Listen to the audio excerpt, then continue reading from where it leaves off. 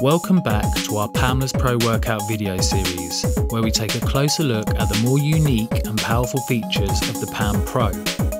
Today we'll explore looping using the loop wake, nap and shift functions to add musical structure and space to patterns and CV.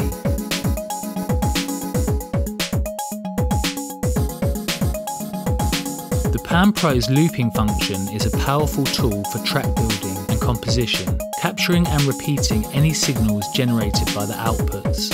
Let's take a closer look at some advanced looping techniques.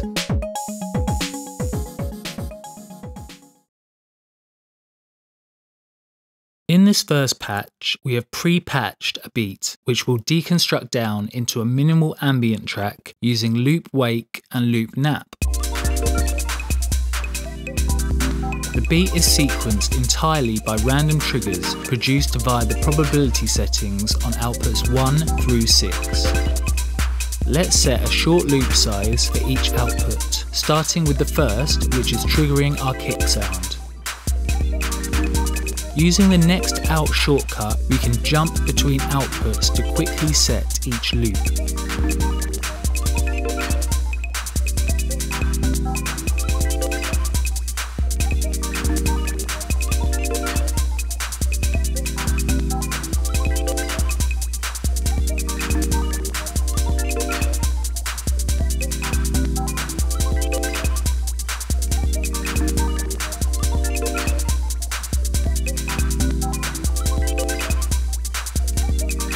With the beat fully looping, let's begin to adjust loop wake and nap. We'll start with the kick, leaving loop wake set to a single loop and increasing the nap amount to 4 loops. Loop wake sets the number of actual played loops, with nap setting the number of loops that the output will shut off for.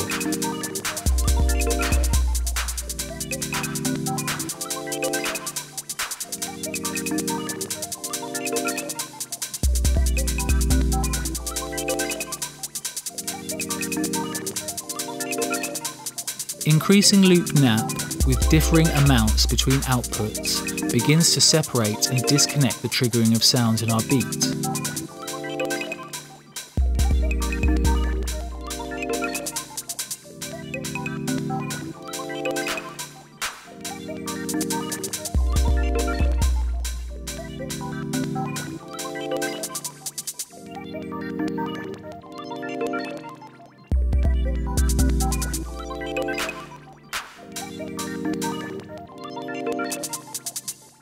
With all outputs now only periodically playing loops, we've transformed the busy beat into a deconstructed ambient track.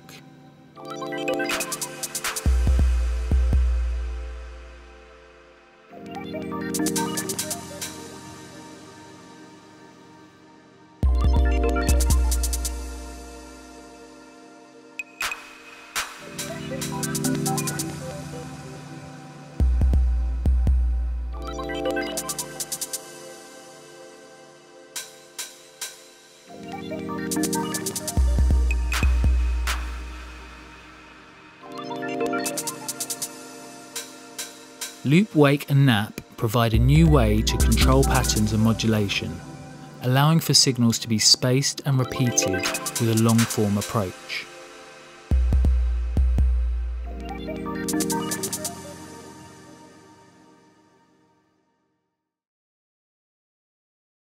In this next patch, we'll use looping to alternate between 2 oscillators, creating a call and response type melody from a single sequence. We'll start by connecting quantized random to control the pitch of both oscillators together.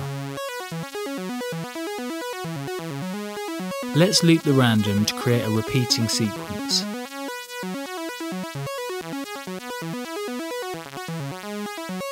We'll then tune the tazm-o upper fifth from the MCO.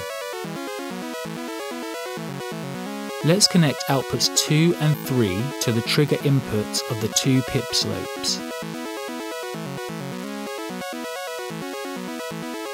We'll then connect the envelope outs to control the VCA level for each oscillator.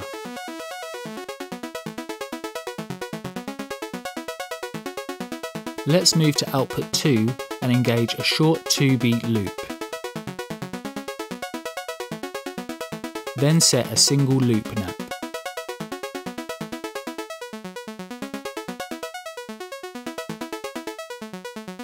We'll do the exact same thing for output 3.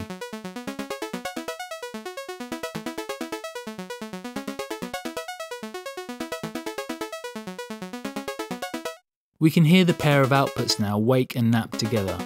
Let's use loop shift to swap the wake and nap loops for output 3.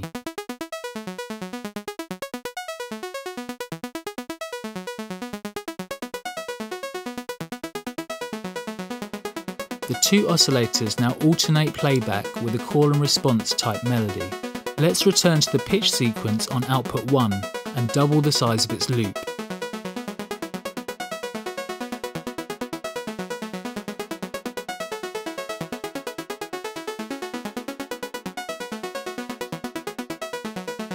There are now 2 iterations of call and response, as the melody is split up into 4 parts.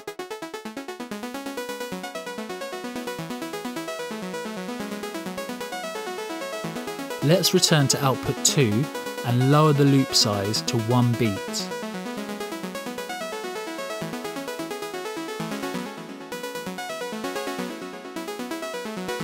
We'll do the same for output 3. The melodies now alternate twice as fast. We'll add some wave shape modulation to both oscillators using a triangle wave LFO from output 4.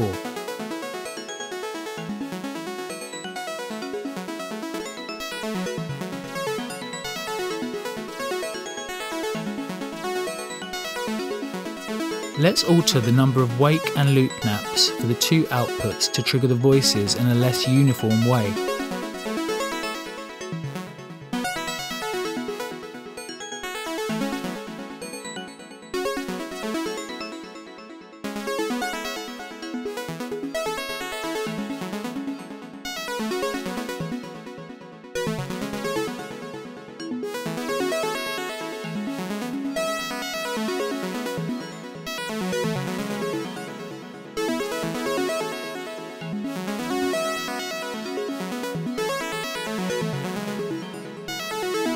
Layering loops between different outputs is a great way to make simple sequences more interesting. A call and response type melody like this is just one of the many ways loop, wake and nap can be used to alter the playback structure of patterns.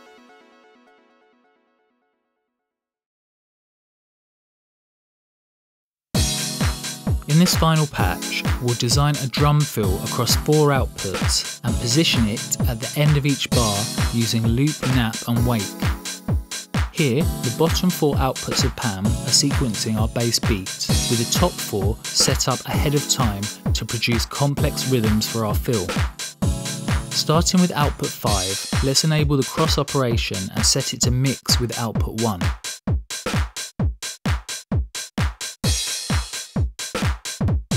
Immediately we can hear the 2 outputs combined. Moving to output 6, we'll continue mixing the rhythms between vertically aligned output pairs using the cross-ops.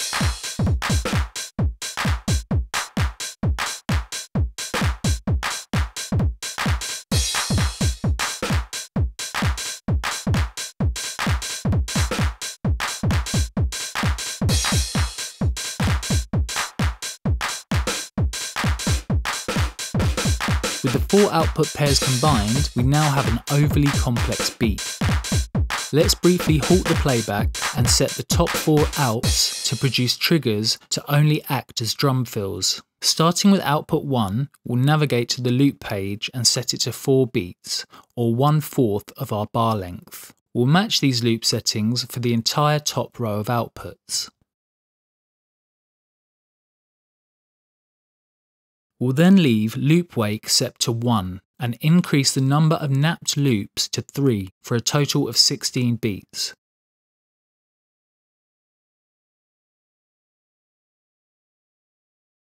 Finally, we'll use loop shift to move the single played loop to the end of the bar.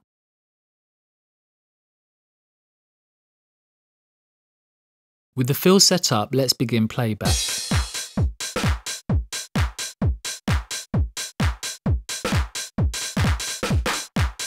We can hear our beat is back to normal, but now includes a brief additional pattern at the end of each bar.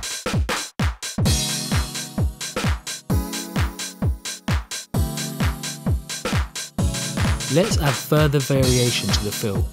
First, we'll increase loop nap to cause the snare fill to trigger every other bar.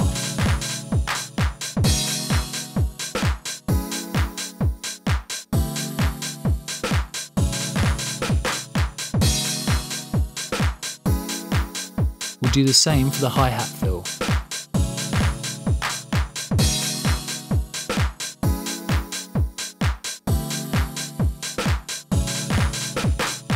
Now let's shift the clap fill to occur at the start of the bar.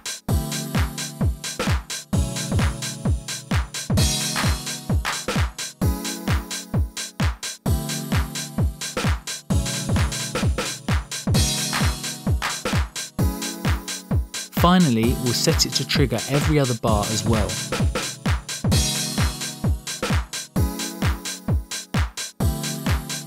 When combined with cross operations, loop, wake and nap provide a simple but highly flexible way to add variation, breaking up the repetition of beats and modulation signals by introducing brief moments of change.